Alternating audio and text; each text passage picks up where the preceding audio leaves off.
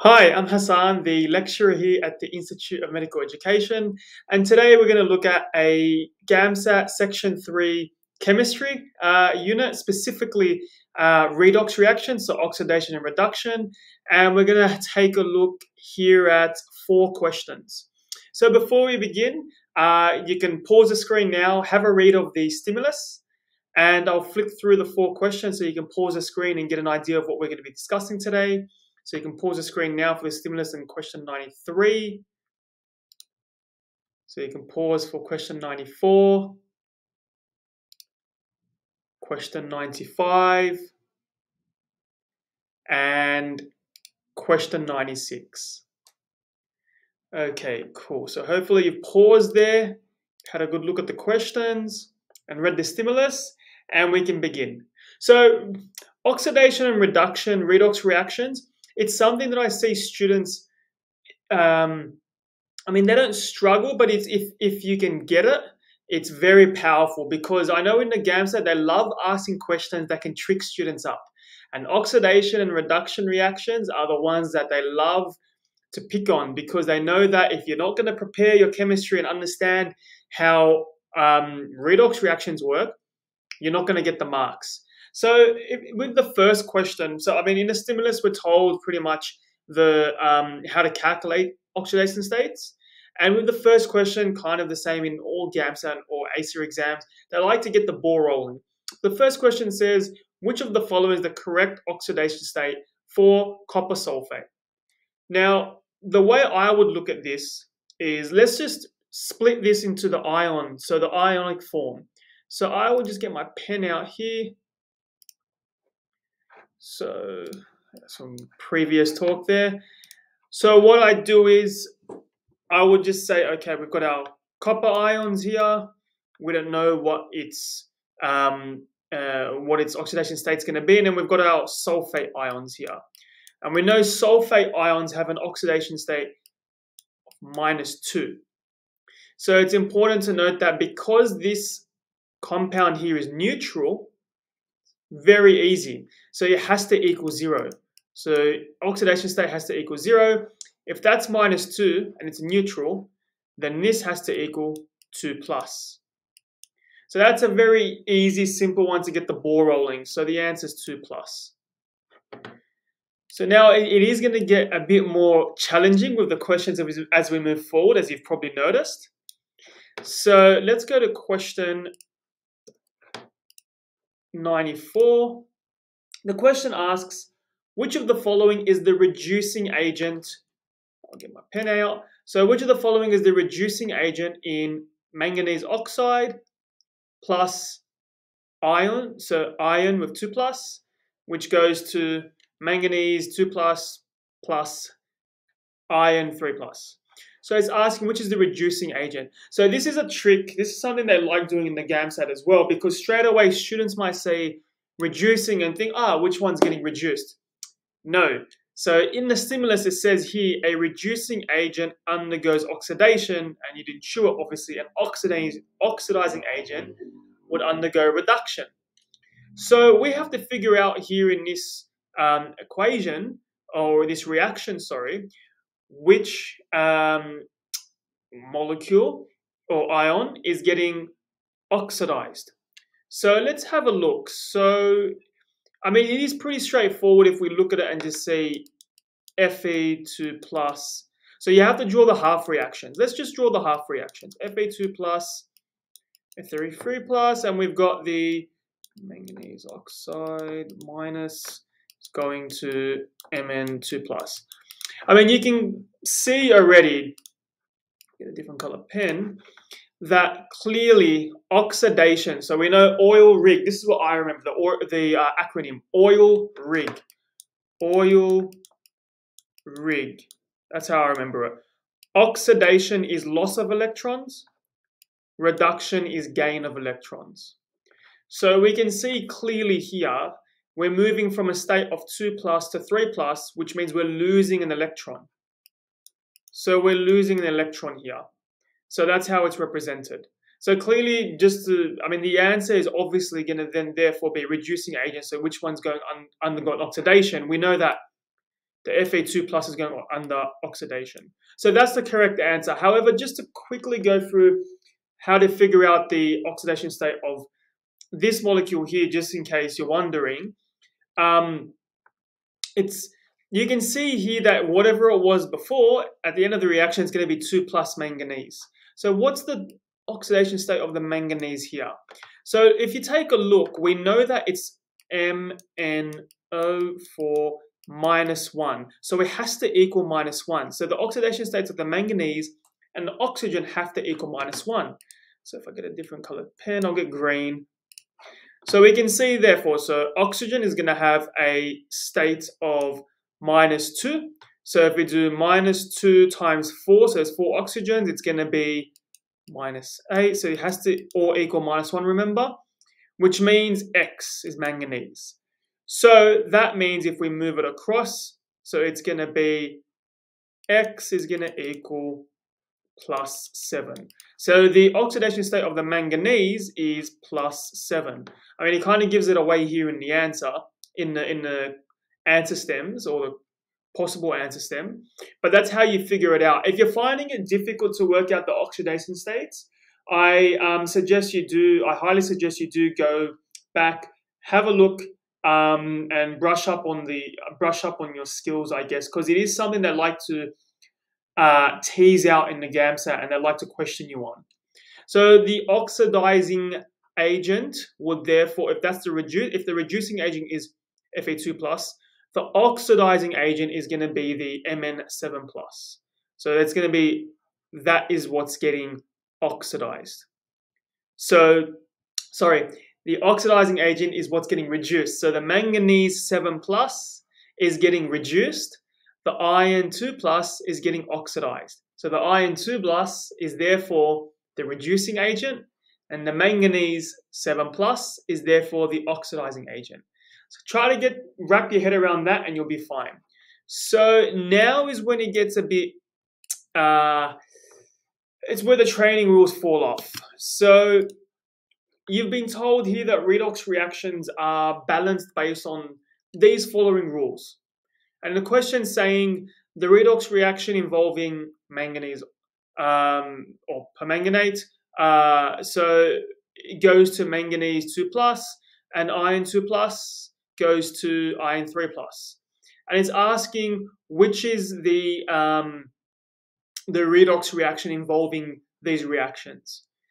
So you probably have an idea of balancing redox reactions, but there is a certain flow. There is a certain way you go about this, and I'll tell you how I would do it. And if you do it this way, you won't have to worry about getting stuck in the GAMSAT or getting literally hitting a brick wall. So what I like to do first is let's just write these out.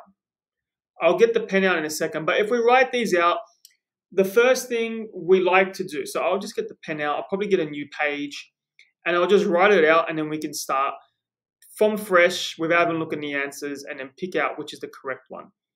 So if I just go to screen brush, let's do a whiteboard. Okay, so if I get the, yep, let me see a nice black color. All right, so let's draw this. So let's write it out. We've got manganese, or permanganate, goes to, so let's just put the arrows here, goes to Mn2 plus.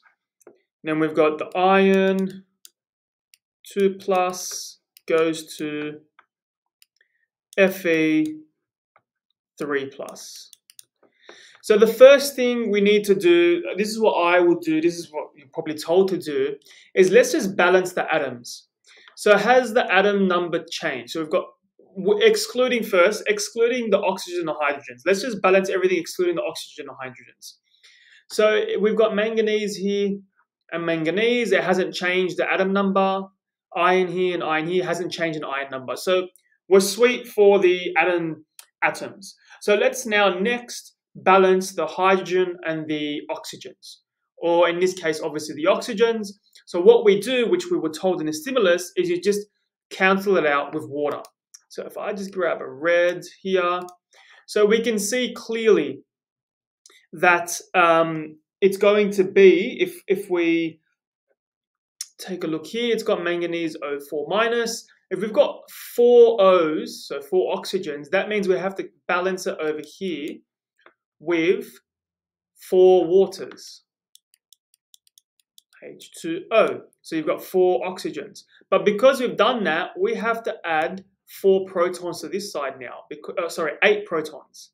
So we've got H2 times 4 is 8 protons.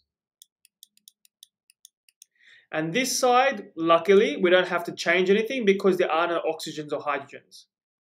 Now, once we've balanced the oxygens and hydrogens, next we have to look at the transfer of electrons. So we can change the color here to green.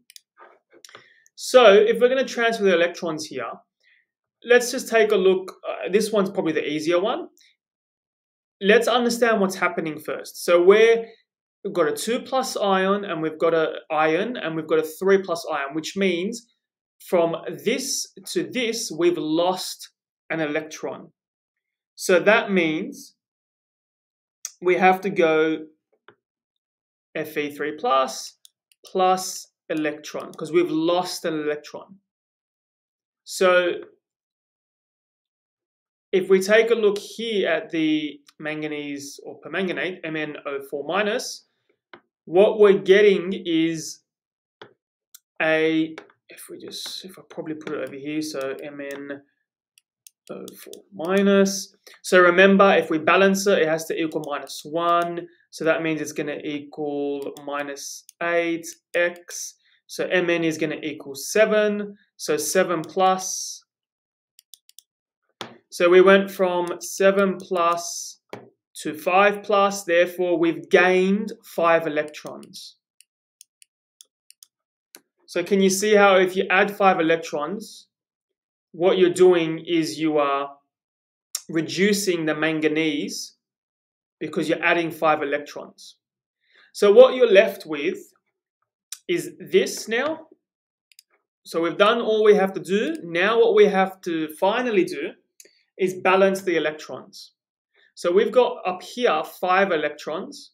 Down here we've got 1 electron. So we've got to therefore times everything by 5. Just give it a nice color. So that means we've got to times this by 5. And therefore, because if we're timing this, we have to times everything else by 5 to balance it. So what's going to happen, therefore, is we're going to get, if we cross it out now, so let's just cross out what is the same. So we can cross out 5 electrons, and what we're going to be left with is manganese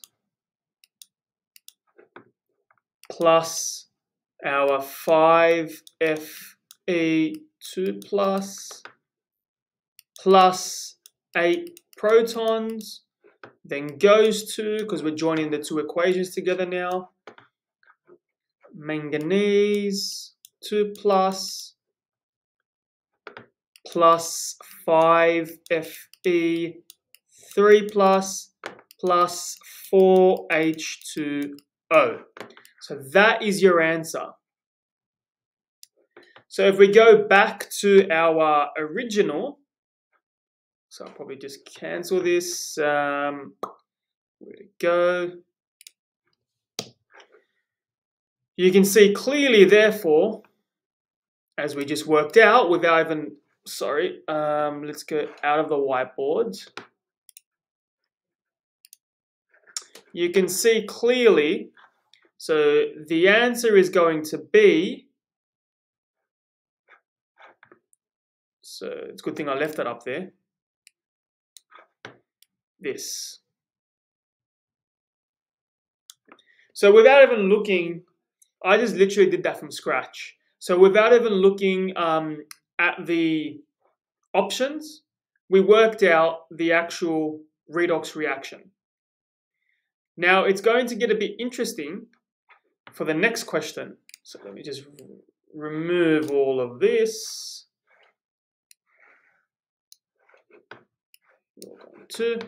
So for the final question,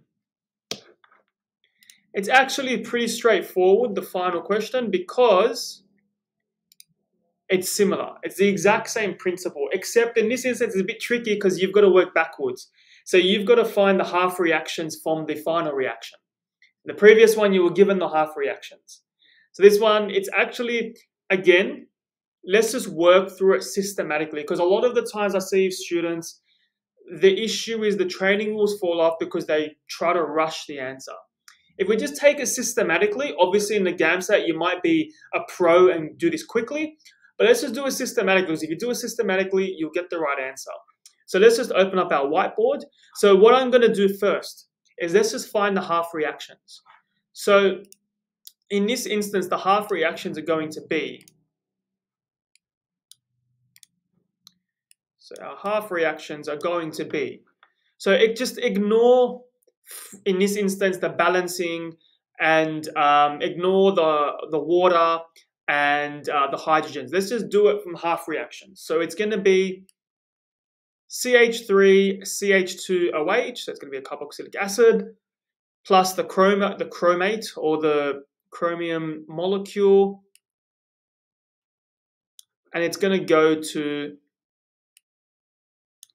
our CH3COOH. So just bear in mind, if it's going to be CO2H, it's going to be a COOH. So that's what it's going to look like. So just keep that in mind, or it could be based on resonance. It could be that. But just keep in mind, it's going to be a double bond with the carbon. It's important when we assign oxidation states, but we'll get to that. And the chromium. So we've got the half reactions. So this is going to go to this, and this is going to go to this. Let's write that out on our whiteboard, and we can work through it systematically. So what I'm going to do is get rid of that, open up our whiteboard, and just start from scratch. So let's start from scratch. I'll get a black pen. So let's just write it out. CH3, CH2, so the half reactions, remember, goes to, so let's just put a line. We don't know which one's going to oxidize and reduce just yet, but let's just do that. It's going to be CH3, CO2H, and underneath we'll have the chromium and the oxygen, so the chromate, Cr2O7, 2 minus, and put an arrow here, going to be Cr3 plus. Okay, so remember what we said at the beginning. With these sorts of redox reactions, let's be systematic. First and foremost, let's balance the atoms. So over here, there's the same amount of carbons, which is fantastic. We've obviously added a water molecule, but we'll do that in the next step. So that's fine. We don't have to balance this here just yet. So balance the atoms excluding, remember, oxygen and hydrogen. We'll do that in the next step. Let's just do other atoms first. Down here, we've got dichromate or dichromium. Over here, we've got a single, which means we have to add a 2 in front of this. So that's the first thing we're going to do. Secondly, we're going to have to balance hydrogens and oxygens. So over here, what's happened is we have gained water to form this molecule. So therefore, you can straight away ensure which one's getting oxidized and which one's getting reduced just by this fact. But we can probably use a different color here. We'll use green.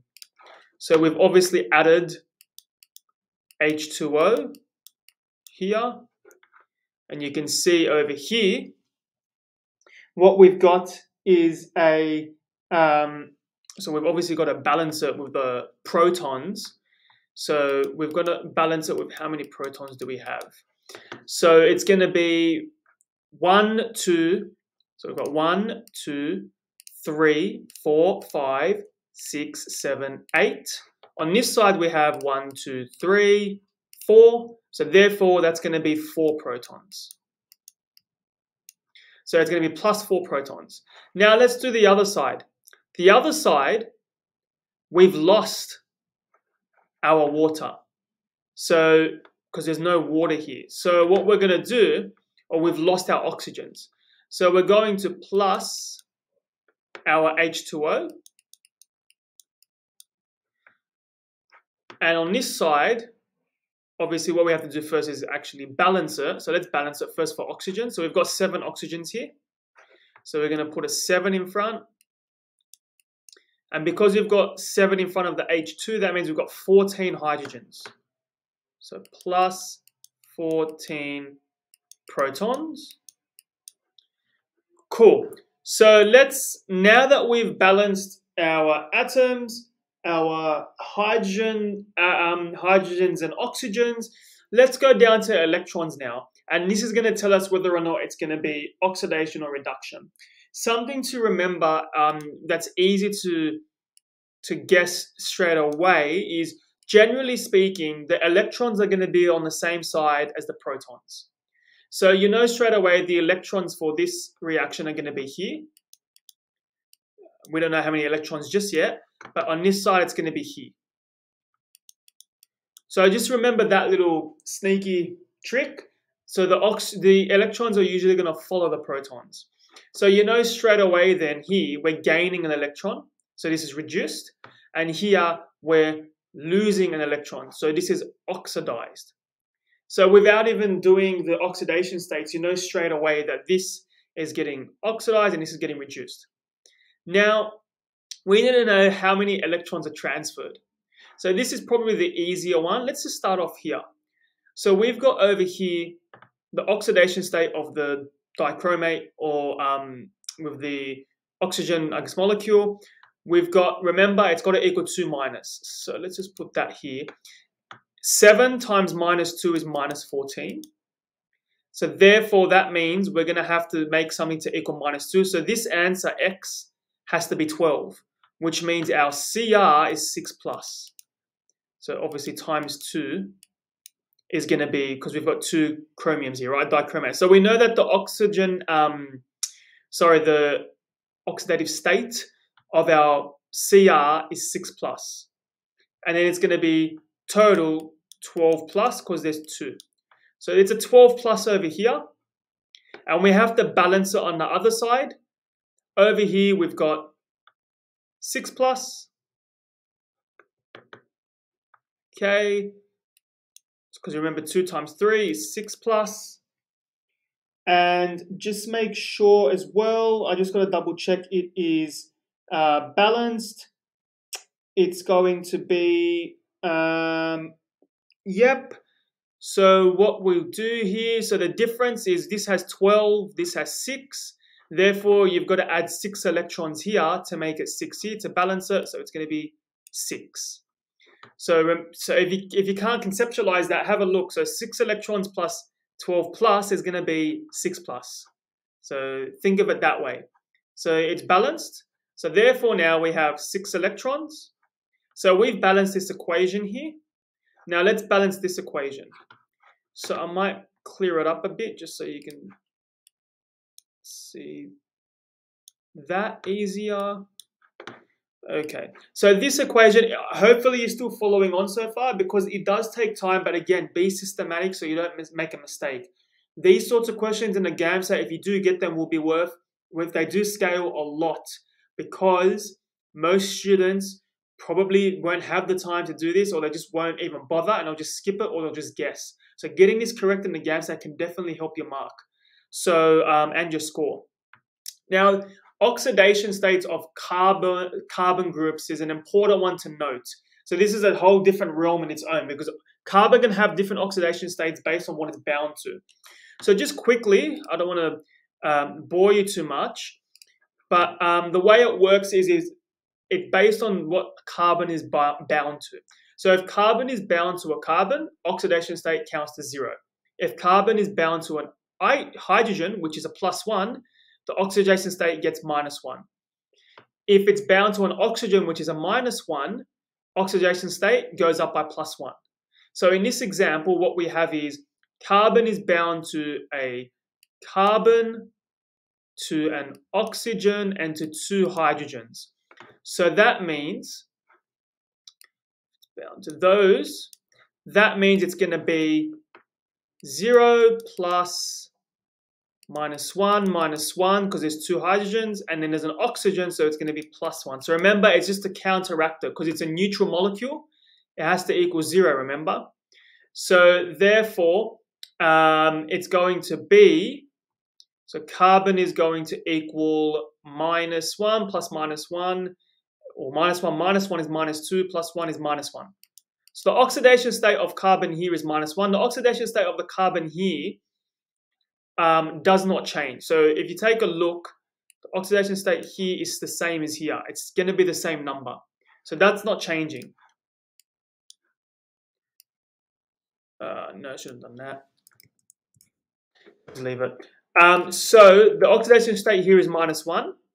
And the other carbon, let's see. So it's bound to a carbon, so it's going to be 0. It's bound to an oxygen. Now remember at the beginning how I said if it's bound, it's a double bond. That's important because if the carbon's bound to a double bond, you just times it by 2. So if it's -1 for the oxygen, therefore it becomes -2, which means carbon has to be 2 plus for that oxygen, and then there's another oxygen down here, so it's going to be +1. So that's going to be +3. So you can see here that the carbon has lost an amount of electrons. And look, if you're still finding it difficult to follow oxidation states for carbon groups or carbonyl groups, I suggest you do obviously do some further I guess research or study into this. I mean, if you do have any questions, you can pop them down below in the comment section. We'll answer them. But I mean, if you want to do more research, because the oxidation of carbon is oxidation reduction of carbon is a whole nother world, and I do suggest you do look into it because it is again powerful if you understand it. But we can see clearly that we're moving from -1 to +3, so we've lost 4 electrons. So therefore, 4 electrons. So now we're not finished. Even though these equations are balanced, there's one more thing we have to look at. The electrons here are different to the electrons here. So the last thing we have to do now is balance the electron number. So the easiest way to do that, so now let's go across. What I would do is I would find the common denominator, obviously.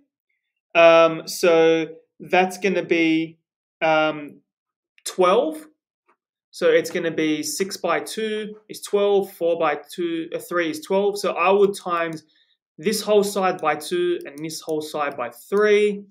And what you're going to end up with, this is going to be a very long equation. But again, bear with me, we're getting there. So it's going to equal, let's get the different pen out here.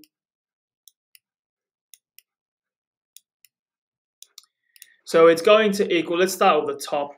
Let's just start with this side. So it's going to be 3 CH3 CH2 OH plus 3 H2O plus Cr2O7. So it's going to be times 2, sorry, 2. Let me just fix that. Plus 2 Cr2O7 plus 28 H plus 12 electrons goes to, so I might just draw the arrow here because it's going to be too long on that side, 3 CH3 CO2H plus 12 H plus 12 electrons plus 4 Cr3 plus 14 H2O. So once we write all of that out, okay, I'll get my red pen out. Then we can start crossing off the common denominators. So 12 electrons goes off. We've got 12 here and 28 there, so it's going to be 16 protons. So it's going to be 16 protons. And we have 3 waters here, 14 waters there, so we get rid of that. It's going to be 11 waters here. And there you go. So that's going to be your answer. So it's going to be 3 CH3 CH2OH plus 2 Cr2O7 plus 16 protons goes to, so the reaction goes to 3 CH3 CO2H plus 4 Cr3 plus 11 H2O. So if we go back, therefore, let's just go back. It's going to be, where is it? This one up here. So we've got that. Let me just cross-check it. Show toothbrush, and let me just get rid of this, sorry. So what did we have? We had 3 CH plus 2 Cr, yep, plus 16 H plus 3, yep, plus 4, yep, plus 11. There you go. So again, I just worked that out right now. That was amazing, actually. I don't know how I just did that, but it's nice when it works out. So let me just hide the brush bar now. So this is your answer. Now, that was a very long time, but you can see how if you're systematic with these redox reactions, you can get the answer. I know obviously in the GAMSAT, I went through it step by step here. You'd be a bit quicker in the GAMSAT, and you can probably find little tricks to find the answer, but don't skimp on the foundations. If you get the foundations correct, you'll get the answer correct. That's the key here. If you need any more help or any more clarification, you can post your queries down in the comment section. If you need any extra help, you can contact us directly. We'd love to help you, and we're available anytime. Thanks. Bye now.